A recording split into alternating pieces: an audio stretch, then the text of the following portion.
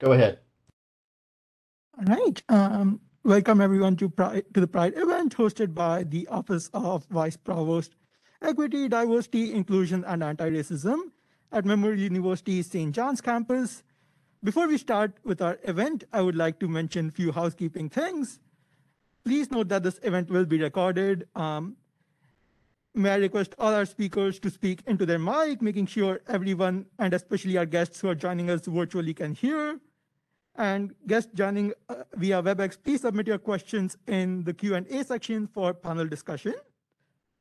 So my name is Adi, and my pronouns are they, them. I'm a queer, non-binary migrant student at Memorial University, working towards a Bachelor's of Business Administration with hopes to apply for social work in the coming year. I'm currently also involved in the Memorial community as an EDI researcher and report writer, a social justice research assistant, and an experience supporter with the Student Experience Office. I also volunteer as a crisis responder with Kids Help Phone, as the co-chair of Migrant Students United NL, and as an organizer with the up-and-coming Migrant Action Center. Pride is a time for celebration, but also a time for protest. We take pride in our identities and honor the intersectionality and diversity within our community, while acknowledging the Stonewall riots that started it all. The Progress Pride flag is also a reminder of the fact that we wouldn't be here today without the many queer and trans people of color who fought for our rights, especially Black trans women and trans women of color. Pride is a protest, not a party.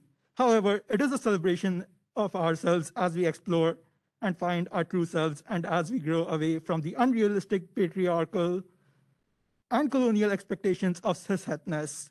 You are valid, we are valid, and we belong. I would now like to introduce Dr. Dolores Mullings, who will say a few words before we get started. Dr. Mullings is Memorial University's first Vice Provost, Equity, Diversity, Inclusion, and Anti-Racism. Dr. Mullings has worked in community organizations providing resources and services to individuals with complex lived experiences, including those who are survivors of war, torture, hate crimes, violent crimes, and genocide, as well as poverty and homelessness. She brings more than 35 years of human rights, equity, and inclusion experience in not-for-profit organizations and academia to her current role at Memorial. Dr. Mullings began her journey at Memorial as an assistant professor in 2009 and progressed to associate professor and interim associate dean of undergraduate programs. She is also the former chair of teaching and learning in the School of Social Work and the recipient of the President's Award for Outstanding Teaching Faculty. Her interdisciplinary scholarship explores decolonizing post-secondary education, mothering and parenting, mental health and wellness, LGBTQ plus concerns, settlement and integration, older adults, and adults living with or vulnerable to HIV using critical pedagogies, including anti-Black racism, Afrocentric theory, and critical race theory. Welcome, Dr. Mullings.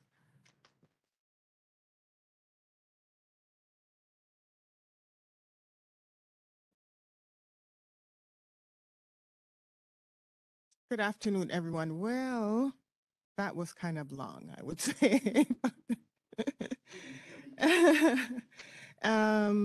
So thank you all for being here today.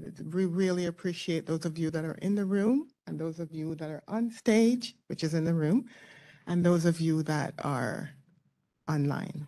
But before I go further, we'd like to acknowledge the lands on which Memorial University campuses are situated, or in the traditional territories of diverse Indigenous groups, and we acknowledge with respect the diverse histories and cultures of the Beothuk, Mi'kmaq, Innu, and Inuit of this province. And, you know, we're encouraged not to just read the land acknowledgement, but just to remind ourselves that we're all implicated, regardless of you're a settler or not. As a Black person whose 4 parents were brought to the Americas, forcibly, I'm not a settler, but I'm also implicated, as everyone else in this room, to the atrocities that's been committed against Indigenous peoples. So I encourage us to sort of like think about how we're implicated and what it is we're doing to transform the systems of colonization that we live in today and that impacts Indigenous peoples, the various groups of Indigenous peoples. So, as you ponder that, I'd like to introduce our guest. You can tell that I'm not used to this. I'd like to welcome our special guest, Santiago Guzman, who's in the audience, Bethany Jacobs on stage far left, Xavier Campbell next to Bethany, and Daze Jefferies next to me. So I'd like to really, from my heart, thank all of you for being here today and for agreeing to work with us. I know this is July. I'm not used to this program in July. The International Pride Month is June, and as you may or may not know, St. John's celebrates Pride in July. I understand because of the bad weather in June. That doesn't work so well for Memorial, so we're going to try from the perspective of my portfolio, we're going to be going with the international flow of June next year. So we appreciate you being here and know that you've taken time out of your day to consider, to being here and to share pieces of yourself with us. We will honor that space that you're creating for us, and we will ensure that you're not traumatized or harmed in the process of sharing your art and pieces of you with us. So during Pride Week then, as I just said, the St. John's celebrate 2SLGBTQ plus peoples. And as Addie said, Pride is a celebration, and I'll add that it's one of visibility and a celebration of all things 2SLGBTQ. And so we are here to help with that celebration, again, by being exposed to some art from our guest on stage. Just make sure. And during Pride Week, we also reiterate here at Memorial University our commitment. So I can speak for myself as the provost of Vice-Provost of Equity, Diversity, Inclusion, and Anti-Racism, that I am wholly committed to helping to transform Memorial University. So it is a place where 2SLGBTQ peoples, students, staff, faculty, alumni, anybody that touches Memorial is respected, honored, and welcome. I'm one person. There are two of us in the portfolio at the moment. It is a long stride uphill, but guess what? People before me have done much more with much less. If you just think about the histories, the history of 2SLGBTQ people with October, right? October is 2SLGBTQ History Month, I think, right? Is it October? Nobody knows? I think it's October. Anyway, we'll find out in October if it is or not. But what I'm trying to say is I'm wholly committed to ensuring that, whatever programs, policies here at Memorial, that I have a contribution to ensuring that we not only eradicate but transform our systems and processes so that, everyone can feel welcomed and honored, as I said before.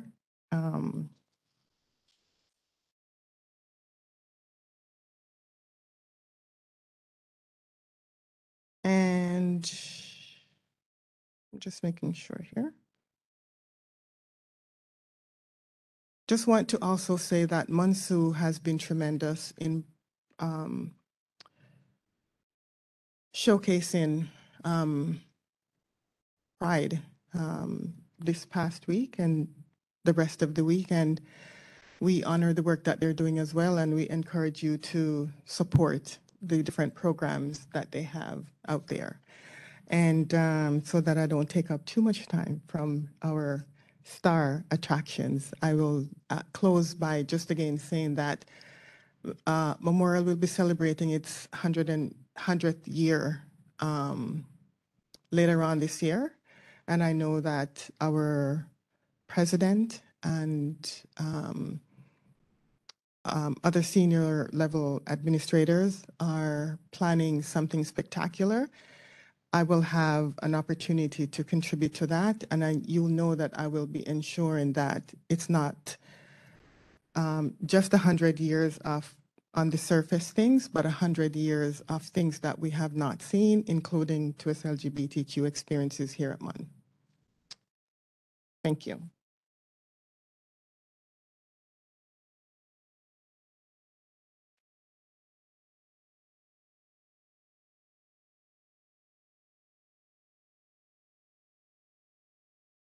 Thank you, Dr. Mullings. I would now like to introduce our moderator, Santiago Guzman. Santiago, he, him, they is an award-winning playwright, dramaturg, performer, and director originally from Metepec, Mexico, now based in St. John's, Newfoundland and Labrador. He is the artistic director of TODOS Productions and the artistic associate for Playwrights Atlantic Resource Center. Santiago's work as a writer aims to put local underrepresented narratives and characters on the front lines, whilst inviting audiences to appreciate the vibrancy of Newfoundland and Labrador from a diverse perspective. Their work has been supported, developed, and or produced by theater companies and festivals such as TODOS Productions, Newfoundland and Labrador, Resource Center for Arts Theater Company, Newfoundland and Labrador, Artistic Fraud of Newfoundland, Newfoundland and Labrador, Rising Tide Theater, Newfoundland and Labrador, Neighborhood Dance Works, Newfoundland and Labrador, Eastern Front Theater, Nova Scotia, PARC, Pan Atlantic, Ships Company Theater, Nova Scotia, Theater New Brunswick, Boca del Lupo, British Columbia, Paprika Festival, Ontario, and the National Theatre School of Canada's Art Apart program, Quebec. Most recently, Santiago's play received the Senior Dramatic Script Award of the Newfoundland and Labrador 2022 Arts and Letters Awards and was shortlisted for the NLCU Fresh Fish Award 2022. Santiago's work is very gay, very brown, and very real. Representation matters. Welcome, Santiago.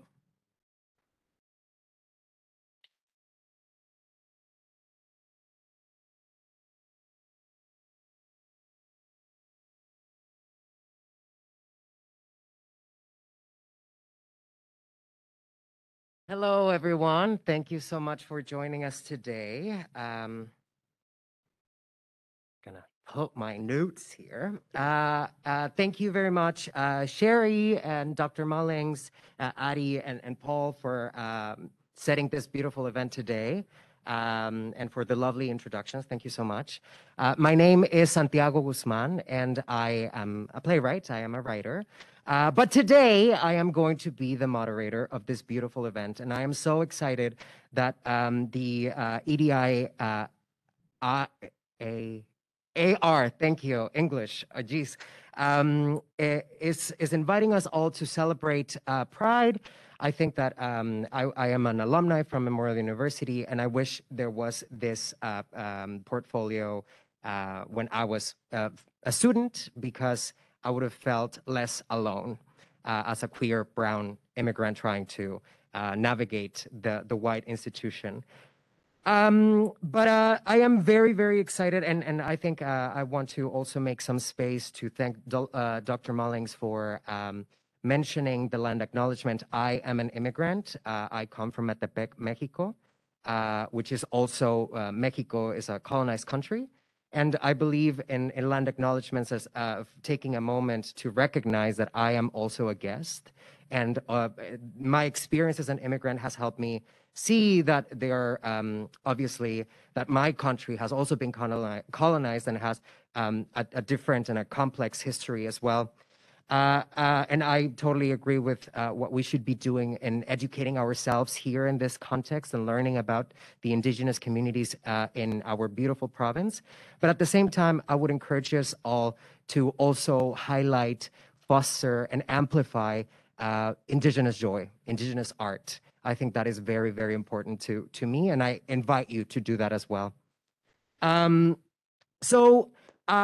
Today we're gonna have some readings from 3 beautiful artists in our community.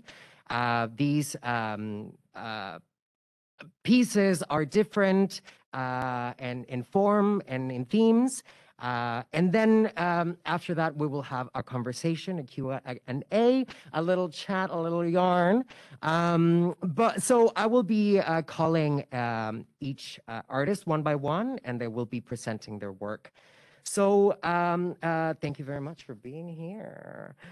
So let's start with Daze Jefferies, an artist and writer, educator, raised in the Bay of Exploits on the northeast coast of rural Ogdahomguk.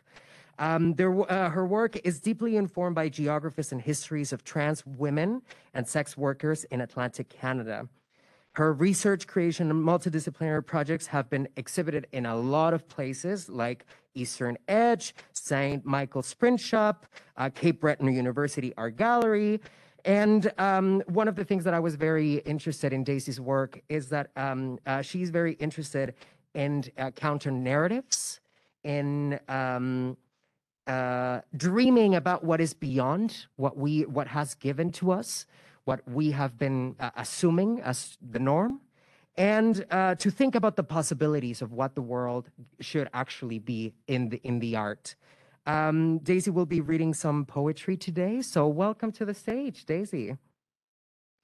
Yes, please clap. Don't be shy. Clap, clap, clap. Thank you.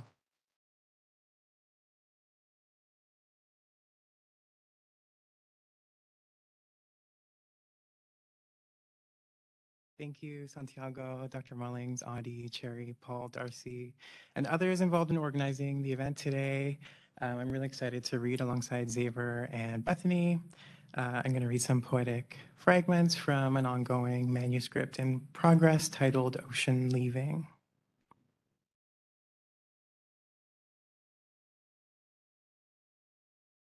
Every strayed thing I remember to say now. You don't have ears, but listen still. With hours and borders and blue holes between us, our worlds fall short of encounter for years in the North Atlantic contact zone. When ghosts of other trans femme whorefish hit the harbor, a flesh tether undetermined, see-through and edgeless, together with the grief of a kin-worn gillnet, is willed further east, crossing sea-touched horizon. In this timeline of counter-narratives, you are communities of trans women sex workers held apart by cultural loss. I lose you as I enter institutional archives and feel you again near the water's threshold. Your histories of movement are safer here. Held against possessions harbored, worlds engender immutable touch, futurity foundering, deep water distance. Together we capture a blue transhistoric, relentless and wave slow, extractive aquasexual, love form unfathomed, become with the body. Softly release these ciliated echo ends, here to wash over an interstitial heart. A tea-girl floating in seawater beckons. Who on the land will laugh or listen? I have decided that my favorite color of the rainbow is blue. I see you in soft blue streaks on the water from a Glace Bay cliff where the lobster boats gather.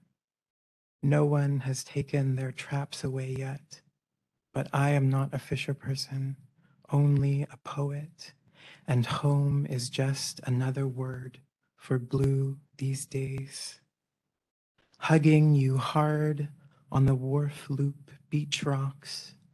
You would smile and show me a missing front tooth that you just lost yesterday, and then stick your little blue sucker-stained tongue through the gap, and it would make me laugh, and you would laugh because you loved me. Now, what a gift after all this time that I have not forgotten how it feels to be an island, wanting to hold and honor your past and ask you to remember if it hurt to move away from here because your dad and brother lost their jobs at the plant, but also because your outport wasn't safe for someone transient.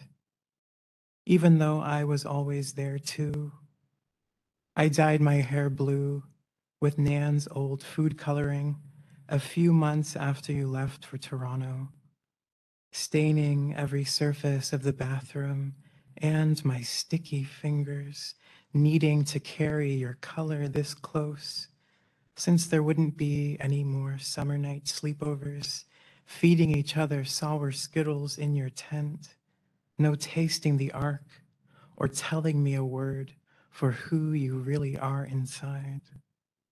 No tickling you foolish in the blueberry bog, or stunt double riding on the back of your bike that didn't have brakes and made us unstoppable.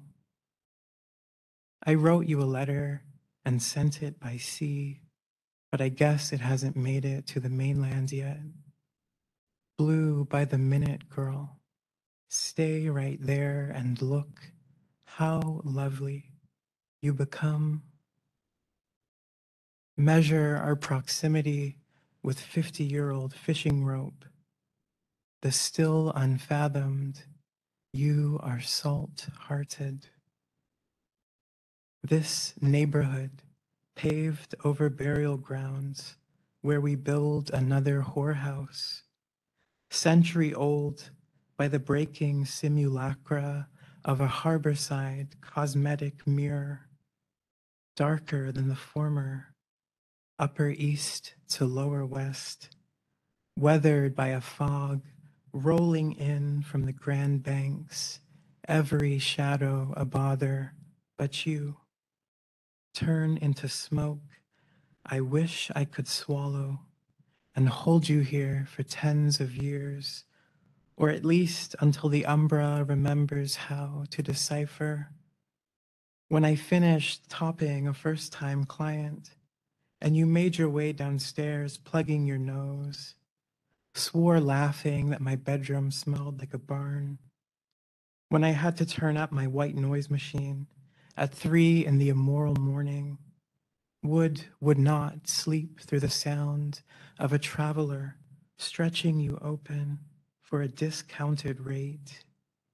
Even though I didn't hear you say it back then, I believed the cry for help. Then you swallowed me, bones and all, there at the gleaming gray water's edge, still uncaptured by a coral panic.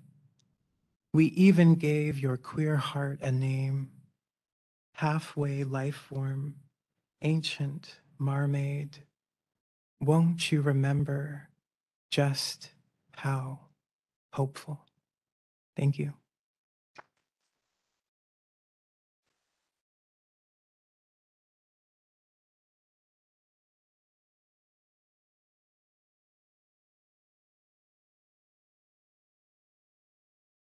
Thank you, Daisy. That was absolutely beautiful. I was captivated by your reading. Wow. My favorite line was, home is another word for blue these days. Ah! Anyway, yeah, thank you so much for that, Daisy. That was really, really beautiful. Thank you. Our next reader is Xavier Campbell. He was born and raised in Jamaica, and but has considered Newfoundland and Labrador for a decade. Obviously, there is a clear distinction between these two islands, but Xavier feels that living in Jamaica prepared him for the life on the rock. minus the snow, sleet, and lack of sun, obviously. His fiction has been published with in the Malahide Review, Riddle Fence, Breakwater Books, and Applebeard editions. Xavier is really interested in reimagining as well the possibilities of what art could look like in terms of representation. He hopes to give young people this sense of freedom in his writing and to really write something that he wished he had seen when he was reading at a young age. Thank you, Xavier. Please come and enchant us with your reading. Please, a big applause for Xavier.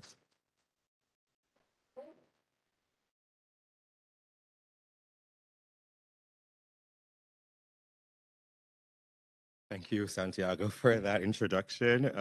Thank you, everyone, for being here. Dr. Mullings and Cherry and Ari, thank you, everyone who's put this together. I'm really honored to get to share my work amongst these exceptional other artists. Wow, Daisy, that was amazing. Okay, so I'm reading from Us Now. It's an anthology filled with writings from New Newfoundlanders, new Newfoundland literature, racialized minorities. My story in this is called Prayer, and here we go. Okay. Ever since my first kiss with Como on that hot early September day under the Nesberry tree in my yard in Jamaica, I had been longing for the feel of another set of lips on mine. Specific lips, even though the only other set of lips I had ever felt were Como's. It had been 3 years since that kiss, but I haven't forgotten his soft, tender, pinky brown, full lips. Those forbidden lips haunted me, our illicit kiss untimely interrupted by my angry mummy. Now a girl named Sandy was trying to steal kisses from me. The first time she tried it, I jumped at the opportunity. Girls kissing boys was what was normal. Even as a little boy, I was desperate to feel normal and to eventually end up in a biblically sanctioned boy-girl relationship. When Sandy wanted to go past kissing one day after school, I obliged. Sandy's house and mine were identical, as were all the houses on the lane. Her house was completely red, including the front door, while ours was green with white trim around the windows with a blue door. Sandy's mom was a seamstress, and she had a cement wall, teal-painted dressmaking shed in the front of their yard instead of a mango tree like we had. After school, we were either in her yard or mine. You want to play doctor? She asked one day after school. We both attended Halfway Tree Primary, and even though we took the same bus to school and back home again, we didn't roll in the same circles while at school. Sandy had never wanted to play doctor before. I figured this was something she learned at lunch when she disappeared with a group of giggling girls. How you play that? Come here and put your ears upon my chest and listen for my heartbeat. I did as I was told. We set up our doctor's office under my dining room table. Mummy had staggered an oversized square gold tablecloth beneath a smaller, narrower, rectangular purple tablecloth. The billowy gold fabric cascaded onto the dining room floor and provided the privacy Sandy and I needed for our game.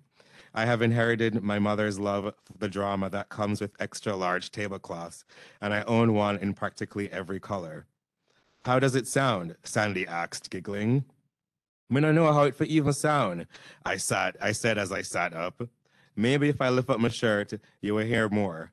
If it sound like a knock, she said, exposing her gray training bra under the white school uniform blouse all the girls at Halfway Tree Primary had to wear.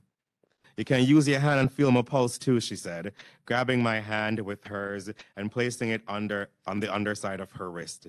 She narrowed our gap, forgetting that my ear somehow needed to be placed by her heart to hear the life-affirming sounds. I quickly realized the game was over when I felt her tongue in my mouth. Maybe it was the rapid escalation of events under the tablecloth. This kiss did not make me feel as good as when Como kissed me, but I kissed her back. Daddy moved to London full-time by the time I turned 12, and we moved into a new, smaller house. It was near a bigger church, and Mummy decided it was best for me to be as immersed in Christianity as humanly possible. She joined the church board, and I the quiz team. I studied the book of Genesis for 3 weeks in preparation for our first practice, but all that went out the window the moment I walked into the room and saw him for the first time. This high-color, yellow-skinned, lanky boy with a big curly afro. He was the only other boy in the room, and I couldn't take my eyes off him. The jitters once associated with reciting Bible verses from memory had been replaced by thoughts of how I was going to get this boy to play doctor with me. His name was Kareem. His dad was the pastor, which basically made him royalty, a prince. We were new to the church, but just after 2 weeks, Mommy also volunteered to be the church secretary, which gave me some standing in the hierarchy. It at least meant both Kareem's family and mine would get free lunch at church and would have seats reserved in the dining room of the church office. Over time, we bonded, mostly because we only had each other. There were other young boys at this church, but none of them were stuck there with their parents like we were. Proximity and circumstance would see to it that our bond would flourish, and my desire to play doctor with this boy would hopefully come to fruition. You want to come sleep over at my house after church next weekend? I asked coyly. We had been friends and teammates for a few months. We had enough quiz material to keep us busy for 2 more months of solid studying. Unfortunately, the general convention and competition was only a month away. Or sleepover, just a prolonged Bible study session. And this was plausible enough for both set of parents. Parents who would never consent to anything untoward between 2 boys. The new house that we moved into was smaller than our old one. And before Kareem came over, I cleaned my matchbox bedroom meticulously, laid out all my best toys, and dusted the TV screen. What would he think of my room, my Britney Spears posters, or house? Everyone knew Pastor's house was basically a mansion, and they had 2 hired helpers and 5 acres of land. This piece of gossip was probably the most talked about bit of information on the lips of the saints of the church. When I eventually laid eyes on the house myself, I saw that it was indeed a mansion nestled in the lush green hills of Upper St. Andrew, but they only had 1 acre of land. The other 2 sold to their neighbor to start a banana farm. They did have 2 helpers, Doreen for housework and Monroe for yard work. Our house was in the middle of the city and a quarter the size of the pastor's. We didn't have a helper. We had Granny's best friend, Miss Kathy, wash our clothes once a week. Mommy ironed my uniforms for school until I was 12. And we didn't have a gardener because we barely had a yard. Just a row of flowers Granny planted along the front fence and a blackie mango tree that predated our occupation of the property. Kareem's parents dropped us all home from church the night of the sleepover. They drove a large minivan, big enough for Kareem, his 2 sisters, both his parents, and me and Mommy. It wasn't even a tight squeeze. I'm going to skip to the end. Okay. All right. We had 1 church service before Kareem would go to Universal Camp in Portland for the rest of the summer. He was our representative from the church this year. It was summertime in Kingston, and the church was packed as usual. All the serious children sat in the first 3 pews, and as the son of the pastor and the church secretary, even if we weren't serious, it would generate too much gossip for us to be anywhere else. All of us had started to timing the opening prayers. It seemed as soon as the weather heated up and the sweat involuntarily formed on all our foreheads, the saints needed to pray harder, longer, deeper, and more energetically. The front pews had recorded a whopping 27-minute prayer from Deaconess Jones 3 weeks ago. When we saw Pastor Sophia get up to pray, we knew the record was about to be shattered. She began, "Merciful, eternal, heavenly God, thank you for your blessings. You are the Most High God, the King of Kings, the Jehovah Jireh, the Prince of Peace, El Shaddai, you are eternal, Alpha and Omega." And we started the timer. "Gracious, eternal, blessed God," she continued. We checked, and it had been 3 minutes of her performing glorious salutations to God. We braced ourselves for the length of this God-man conversation. "Want to find some juice?" Kareem whispered to me. "Lord God, them can't buy a little AC for the sanctuary."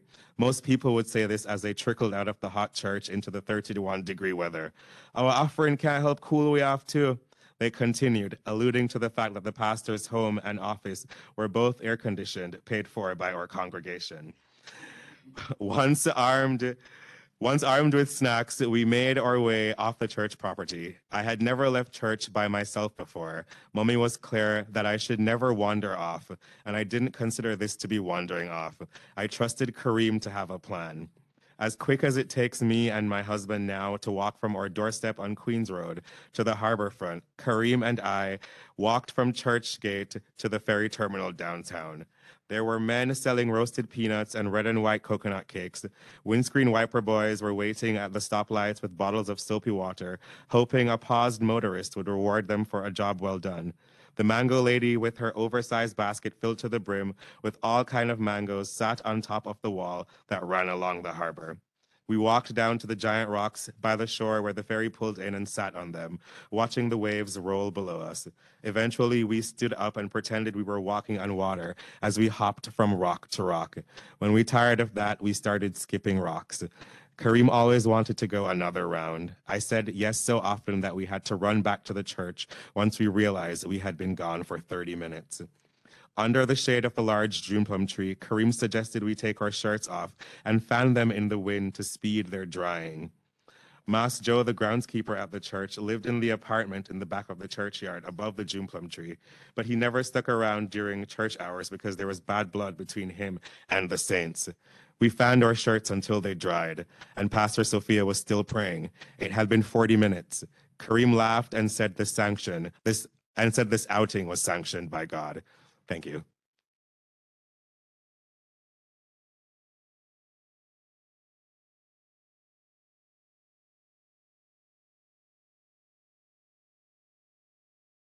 Thank you so much for that, Xavier. My favorite moment was when the main character says, when they see Kareem for the first time and they say, I wonder how am I going to make him play doctor with me? Thank you so much for that, Xavier. Our final reader for today, the last but not least for sure, is Bethany. Busu Bethany Jacobs is a cis female Anishinaabe, queer, two-spirit, and ACE activist. They have participated in planning the AceCon for the UK throughout COVID as the conference was online. They are interested in building and sustaining nurturing relations amongst communities, which involve their intersectional identities and experiences. Bethany uses poetry, songwriting, and academic writing with themes such as Indigenous trauma and resiliency, with the objective to heighten Indigenous feminism, theorist, and decolonize work as well. Bethany is working from a sociological, and gender studies-based perspective. Bethany sees art as a practice which can cultivate restorative justice and relational vitality amongst different relations, which we have as humans, and believe that through artistry such as writing, people can become more introspective and connecting within all my relations. Bethany will be reading some poetry today, so please welcome to the stage, Bethany. Thank you so much.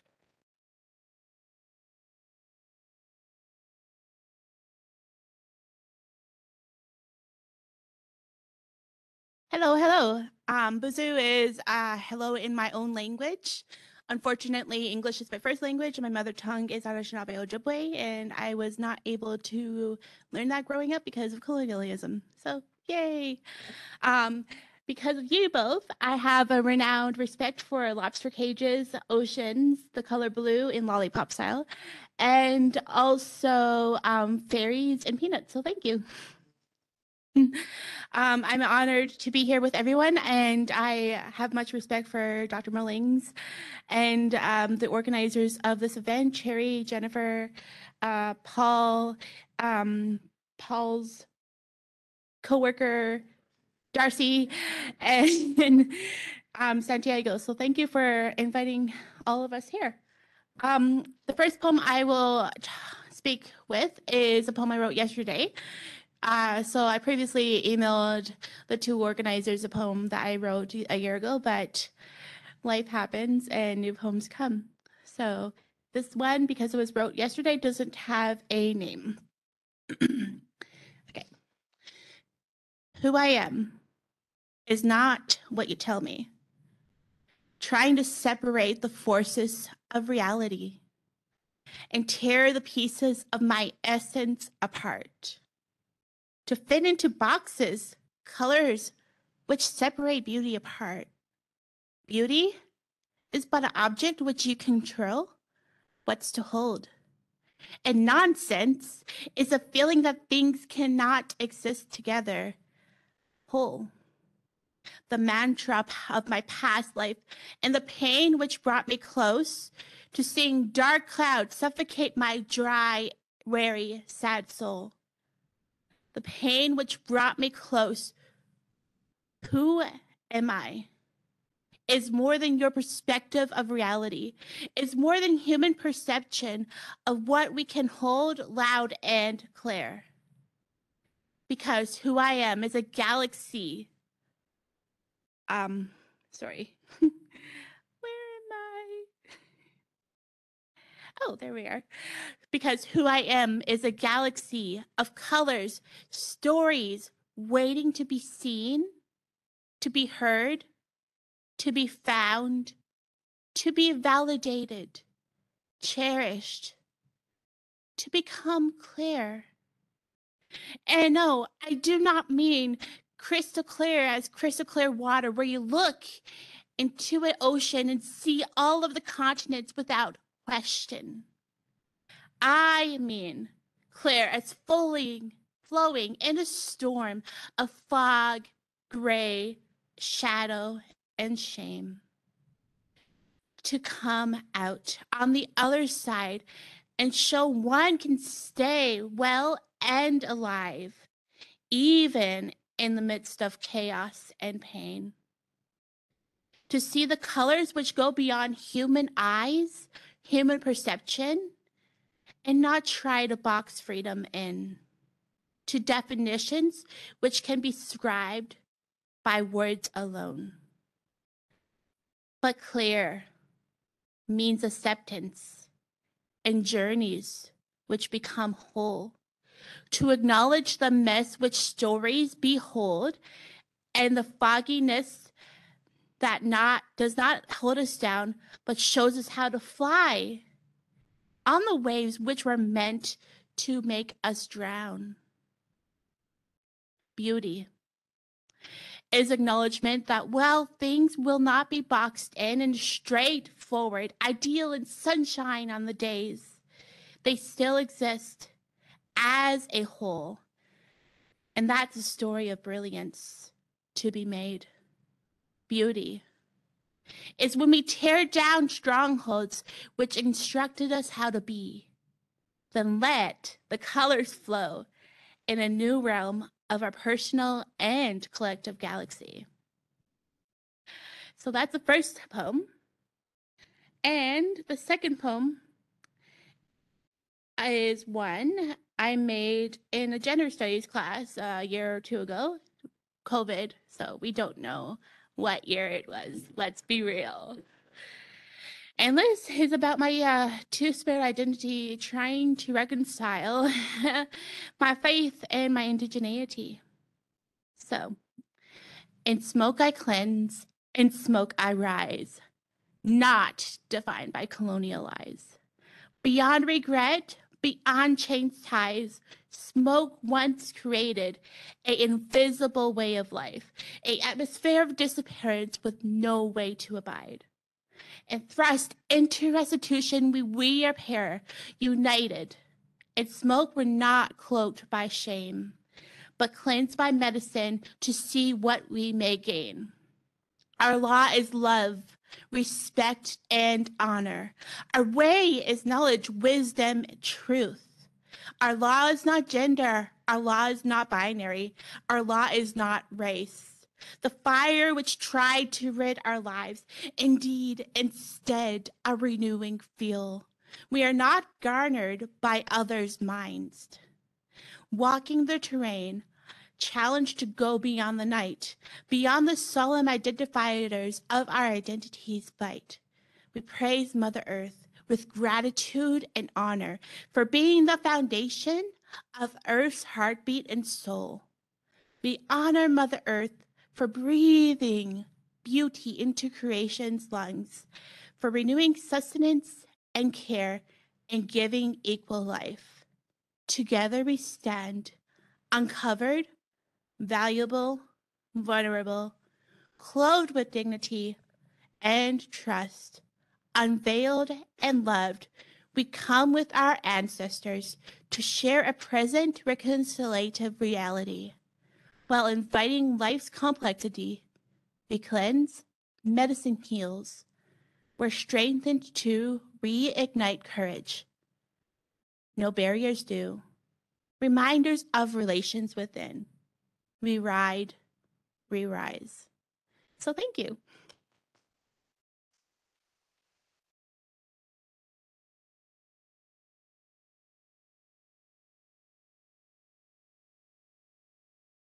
That was so beautiful, Bethany. Thank you so much. I loved when you say, "Who am I? Is a galaxy of colors and stories waiting to be seen." I was like, oh. Thank you so much. As you can tell, we have a lot of talent with us today. I am very inspired. I wrote all of the things that puncture me through your reading, so thank you very much for sharing. So this is the time for us to have a little conversation. And before I have some questions because I'm a curious individual. I'm going to let you ask a question if there is anything that you would like to ask the panelists, or you on the interwebs, if there is anything that you would like to ask the panelists. This is your moment.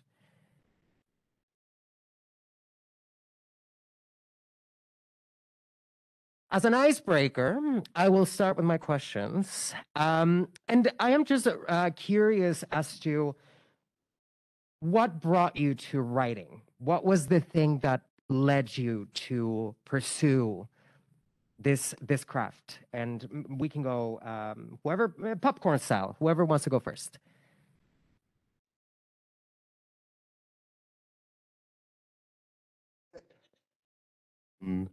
Okay, I'll go first. So I guess what led me, I'd like to think that maybe it was accidental, probably like how I got there was an accident. I just did a creative writing class with Lisa Moore, a workshop, and yeah, she is quite inspiring and like really picks your brain. And I guess she unlocked something inside of me, like some hidden vault of stories that was just waiting to be told. And I guess I am a reader, so I really wanted at that point, to start reading things that I wasn't reading or I wasn't seeing being offered on the bookshelves like all the time. So I was like, okay, now I get to write these things that should be out there, but I'm not seeing out there. And I guess when I realized I couldn't stop, I was like, I guess okay, this might be a serious thing. So yeah. I love that. Thank you, Xavier. Anyone else? Bethany or Daisy?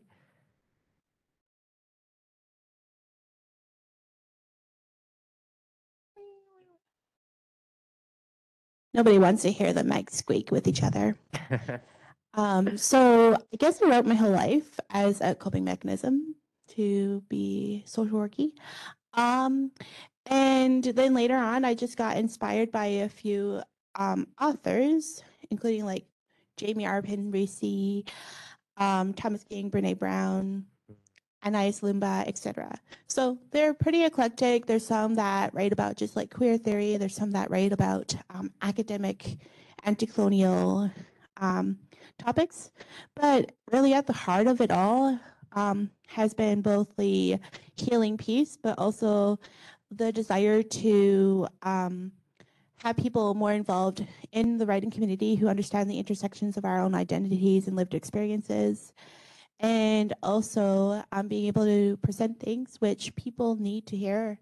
Growing up in the complexities of my own lived experience, I always kind of rested upon writing in other people's stories to be able to process my own.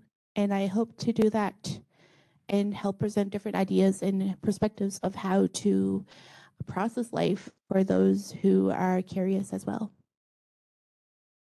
Thank you so much, Bethany. Thank you. Daisy, what about you?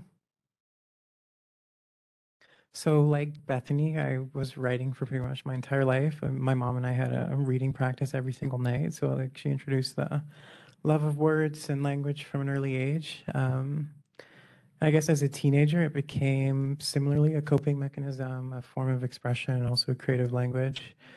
Access to literature in rural Newfoundland, at least the part where I grew up, was fraught for many reasons.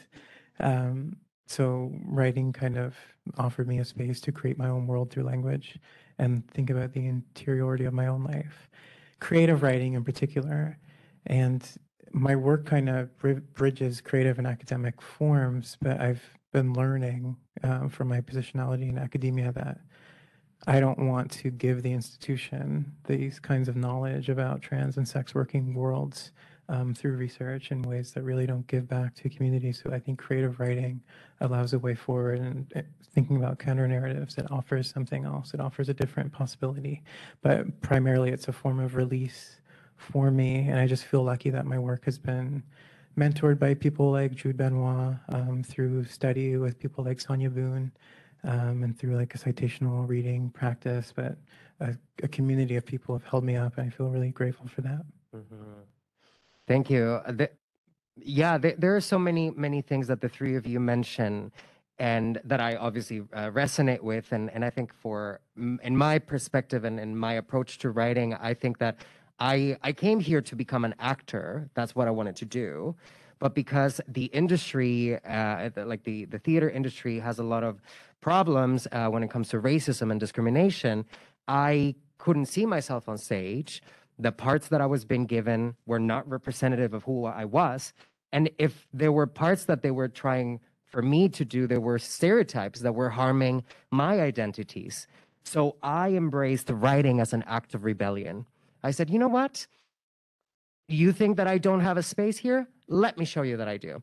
And that's how I embraced writing. And in a very similar way, you know, like you write things, you write little stories, but then it becomes your job, which I am not complaining now.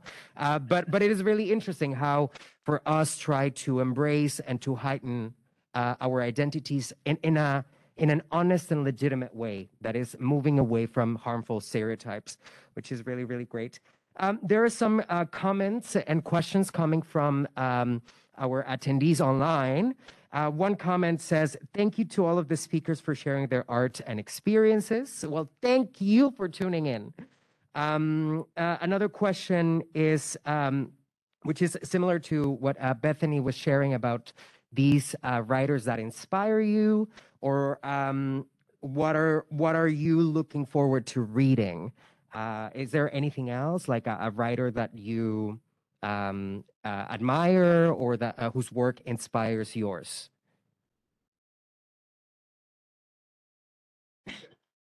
We're going, I guess. Funny enough, I just got a book in the mail. It's the follow-up book to Call Me by Your Name. So, well, I'm going on a writing retreat, and I'm like, this was gonna be a good like way to distract myself while I'm supposed to be working on my own work. And I mean, that was one of the books that I was just like, oh wow, like people are just writing about gay things like this and gay young people. So I'm really intrigued to see what is going to happen next, and I'm very excited by that. Yep. Thank you. Bethany, is there anyone else?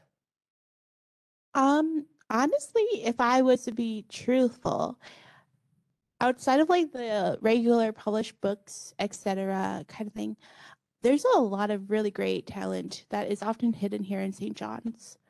And I know we all see that with like people like Kelly Loader, who get on these big stages. But like downtown, there's a lot of spoken word. There's a lot of poetry that is shared. There's a lot of songs that are shared. And I would just say the champions here inspire me. Thank you. Daisy. I would build off what Bethany's saying about local talent and who has access to publishing and who doesn't a lot of the time, and performance. But I'm looking forward to forthcoming work. I mean, Riddle Fence seems to have a promising new publishing house, so I'm hoping there'll be, diverse publishing there. I also want to highlight Rhea Roman in the back, whose book's coming out that I'm really excited for. One of my closest collaborators, Violet Drake, is also one of my. We have like a sisterly writing practice. So yeah. Amazing. Thank you. Thank you so much. I think I want to talk a little bit about the hidden and local talent and how these publishing houses are also, a way of barriers to get to know writing. And this is related to a question that came from our attendees online. And this question is about how can we better support, this is what the question says, 2SLGBTQ plus new artists as they find their voice in Newfoundland and Labrador? What support would help them make more art? Do you have any thoughts about that?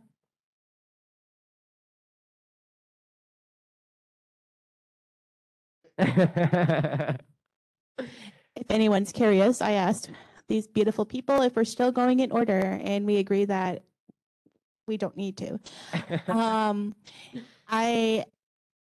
A lot of the ways I've been supporting people is highlighting them on social media, and through that resisting the counter narratives of shame that is often brought within our spaces.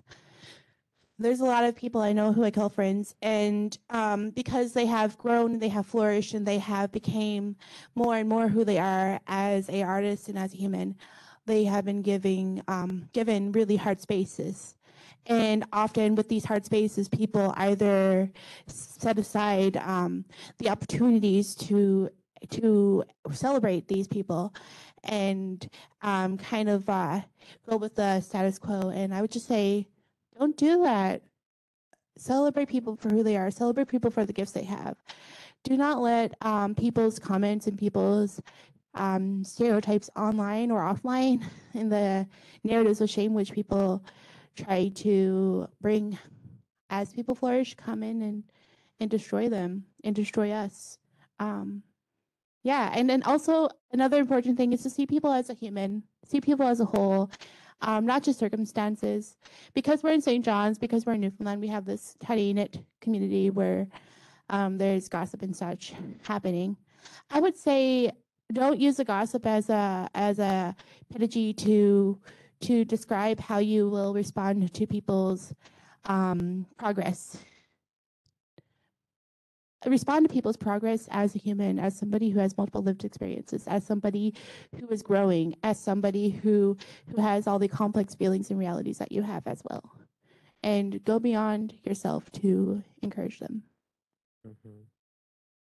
Thank you, Bethany. Anything else that Xavier or Daisy would like to say about that? Yeah, we live in St. John's, and while it's such a close-knit community, I think we're also so lucky that I was over the weekend, I was at another festival, and someone was saying that it's so close-knit that you can support people a lot easier than if you were in a bigger city or whatnot. It is, you have it in your possibility to just go downtown or to go to the rooms or to go somewhere else or to go to MUN or to go somewhere within reach to support those who are local and who are nearby. Because like you said, people are creating and they're putting out work. So it is just for the community to keep embracing all of this new work, especially when it's not the big names and the people who make it onto TV and whatever, because in every nook and cranny, there's something going on in this city. So it's just a matter of just looking for it and just probably walking out your door. Even nowadays, you can just watch it from your house. But yeah, so just those eyes really do help to show that your work is validated and that your work is actually registering to people outside of yourself. And that alone, I think, it's also incredibly important. Thank you, Xavier. Daisy, any final thoughts or? So again, it's bringing both of that into context where there's been lots of amazing grassroots work done to bring artists together. I think Jude Benoit has been a key figure in community for bringing groups of queer and trans, two-spirit, and non-binary artists together, from Queer Uncensored to the present and all of their efforts. And then it takes institutional efforts to bring artists together and support those voices.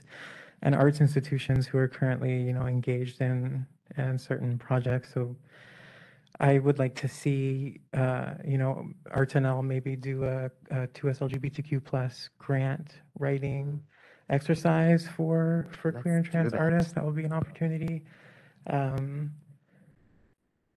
go from there. And I guess Violet Drake and we're about to mentor this 2SLGBTQIA plus storytelling series with the St. John Storytelling. So that's an opportunity to work with queer and trans artists and to perform and form a circle. So I want to see more of those initiatives keep going, and the labor that's involved to make that happen is circumstantial, but yeah, some of those thoughts. Thank you, Daisy. And I think that these are really, really great points. And something that I would add is this notion of like showing up, like show up to the reading of a queer author, buy a copy of their book, give them a shout out on social media, like show up. That's the work that is important. The other thing, bring someone else along with you, introduce them to queer work. Or if you know of an aspiring queer writer, share resources with them, like connect them with people. And I think that part of like the community aspect of St. John's, but I see that in Newfoundland and Labrador, is that there is this very strong sense of community. And we are very reachable. Like we all have social media, we have emails, and people can reach out and ask. I always open the door for people to ask questions. I may not have the answer, but I may be able to connect you with someone else. And I think that that is very, very important. And I think, thank you for attending this question and for asking the question. I think this is vital as part of the engagement component. I want to ask about inspiration. I want to ask you about how does that inspiration comes to you? What, is it something that you're walking down the street and then you say, oh, this is it? So tell us a little bit more about your practice and the inspiration that leads or that ignites your work. Anyone want to start? Popcorn style.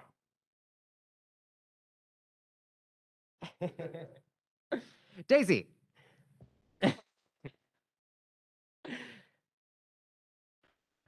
So water is an inspiration, and mermaids are an inspiration in all of my work. So the figure of the mermaid emerges as this ancestor for queer, trans, and sex working lives in this context. And I guess a lot of my writing practice is a moving practice. So I walk and record voice memos of a lot of my work, and it's bringing the body into the work, centering the body in that relationship. I think also pursuing gender studies here at Memorial, studying with people like Sonia Boone, Vicki Howlett, Carolyn Darkangelis, and seeing the interplay between feminist theory and artistic practice. And that link has been really important. So pulling that out in the work is there. And I guess I'm writing about rurality a lot of the time as well, and with the environment and my positionality as a settler and challenging things and confronting whiteness, so on and forth in the work. Yeah. Thank you, Daisy.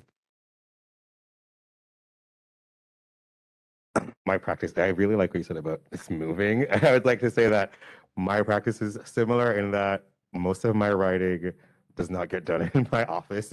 It's usually while I'm swimming, while I'm doing laps, while I'm like hiking or just walking.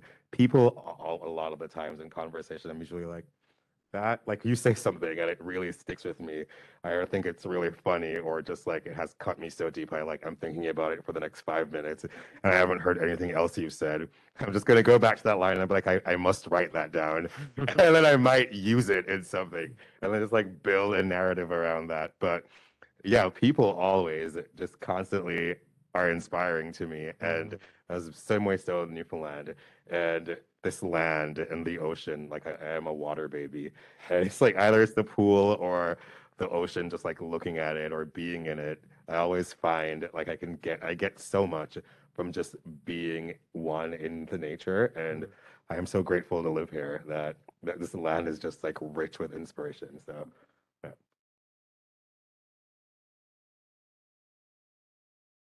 Ditto. Love the nature talk, love the walking talk. I get a lot of inspiration from observing people in society. Yeah. Observing people and systems and looking inside my heart and asking myself, how do I feel about this? And do I feel icky? Okay, so why? And do I feel, oh, and okay, why? And then just exploring that within myself and trying to be curious about how I'm perceiving situations, how it impacts me, how it impacts other people, listening to people's stories, etc.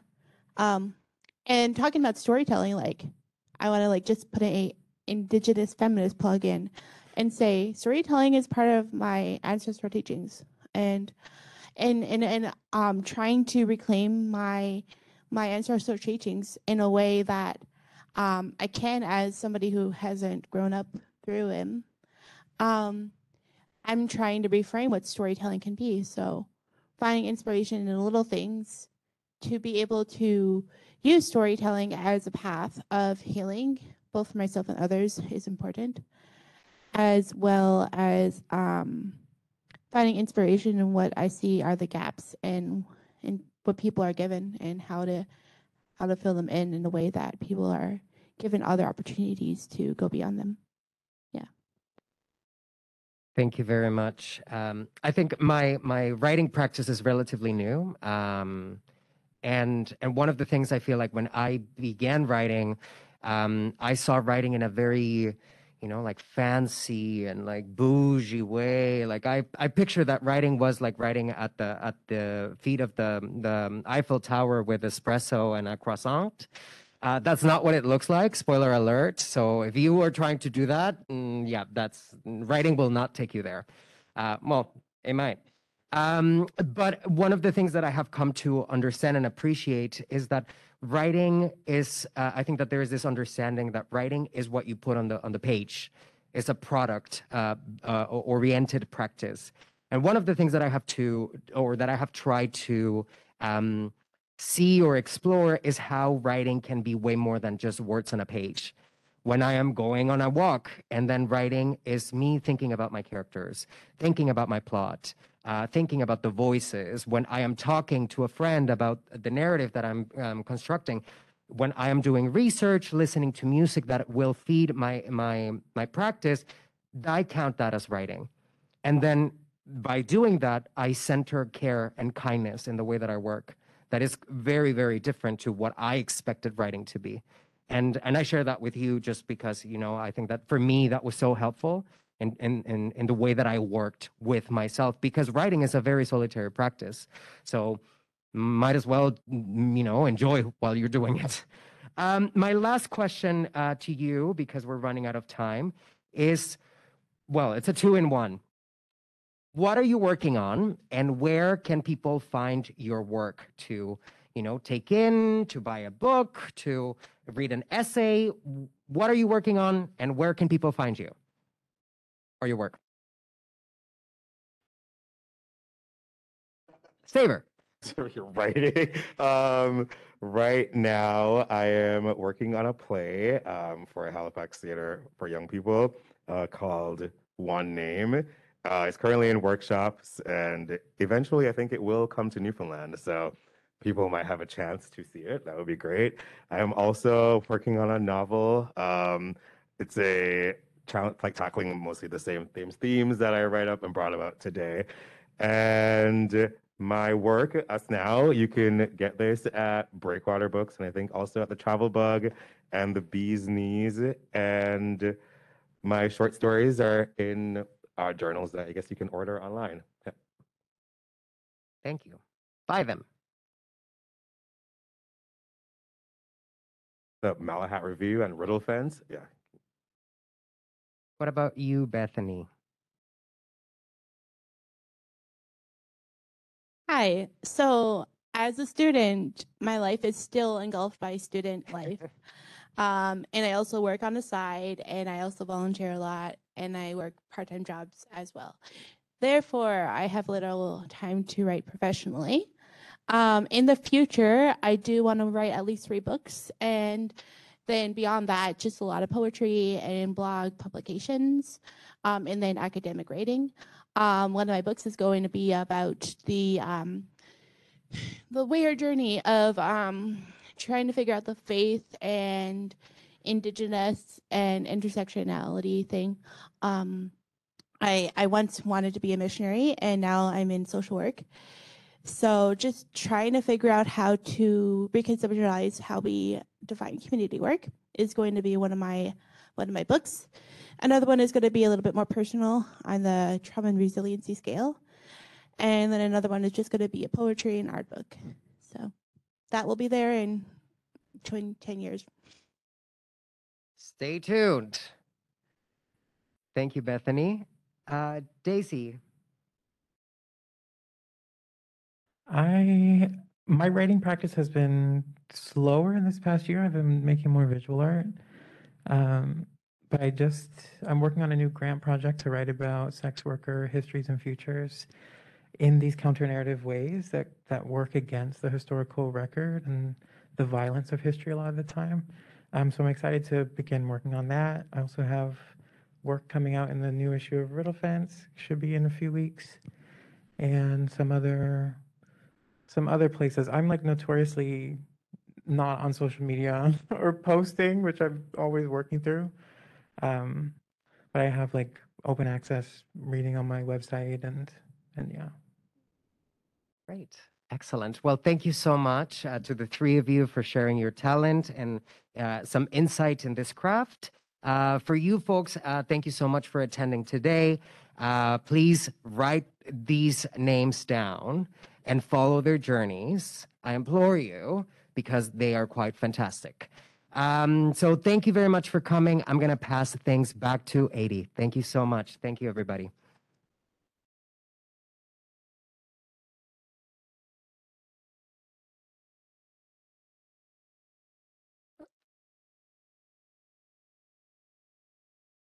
Thank you, Santiago. Now so we have drawn prizes for people who have attended in person and online. The prize is a book by Michael Bach, The Alphabet Soup, The Essentials Guide to LGBTQ2+ Inclusion at Work. The online winner is Carolyn Best, and the in-person winner is Danielle. Carolyn, Jerry will be in touch with you regarding your prize. And congratulations to our prize winners. Please see Cherry on your way out to collect your prize. Cherry will be connecting with the online winner to sort out delivery details. On behalf of Memorial University's EDIAR office, I'd like to once again thank you all for joining us today, whether you're here in person or participating virtually. We also have some nutritious snacks available for you in the back. Please help yourselves.